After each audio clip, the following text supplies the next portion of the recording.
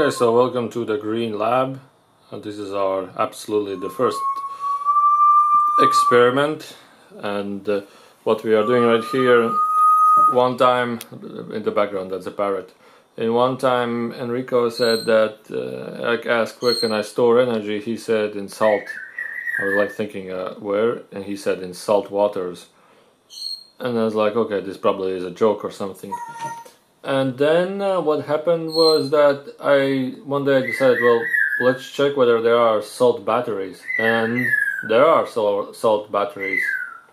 And I was surprised, and I started doing research on Google, and turns out that actually there are salt batteries. And in fact, you don't need actually to charge them. This is in one of these cups. There's just pure water, and a tablespoon of salt inside. And one screw is made out of zinc. The other is a copper wire, just collecting all these salt water mugs together. Sorry for the focus. So basically, you see right here there's 7.4 volts. If I put the wire right here, there will be like approximately 5 volts. So basically one cup gives like a 0.6 voltage increase. But the thing is that I don't know how, or I'll do more research and experiments that basically there is a voltage, but there is really less amps to it. And these cups are not even charged with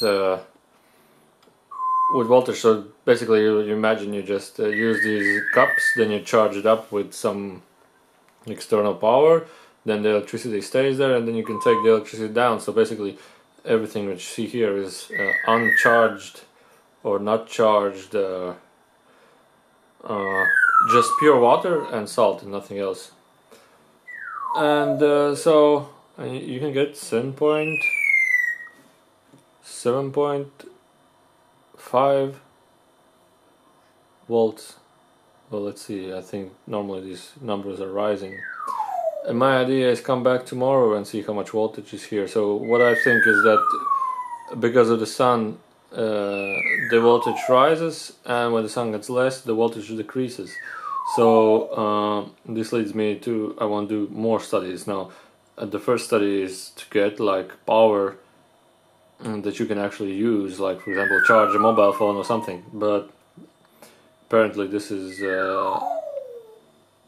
not enough or not sufficient, so need more studies to it. So if you have any comments, suggestions, you can, and do your own experiments or suggest your own experience or ideas, you can find us in Artline offline peace.info in the section Green Laboratory. So